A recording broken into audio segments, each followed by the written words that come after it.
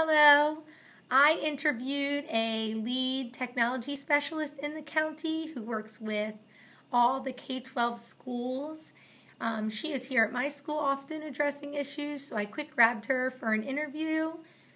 And I asked her what was the biggest technology challenge she saw in our schools today.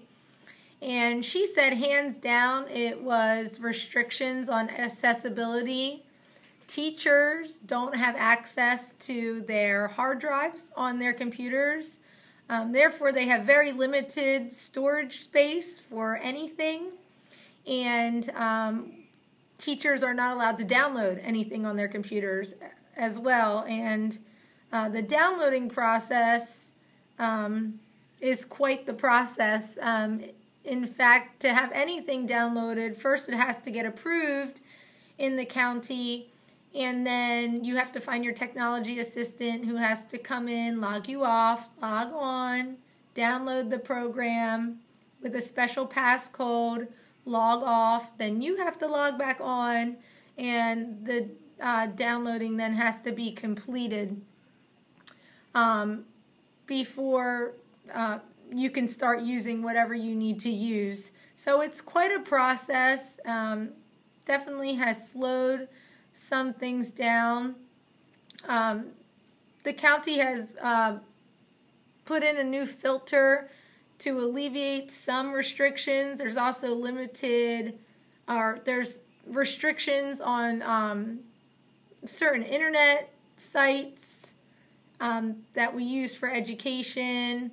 The filter has helped with that a little bit, but has not addressed all of them.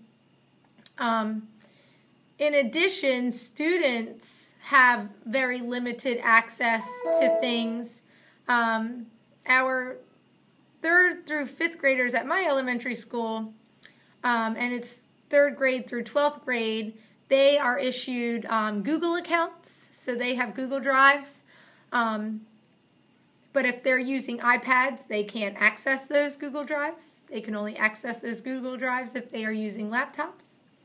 And the county has done away with classroom printers. So when using the iPads or laptops, students do not have access to print anything that they have done on the computer. So that has also been a restriction that has caused some conflict this year.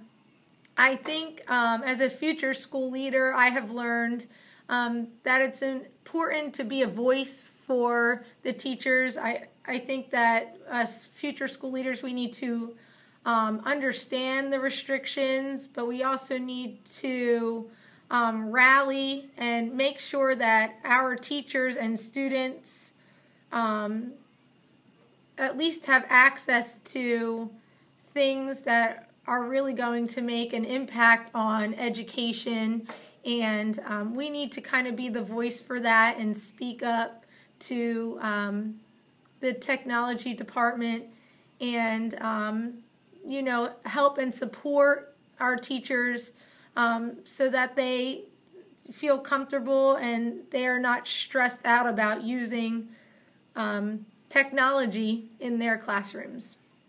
So thanks for listening, and I look forward to seeing everybody else's videos.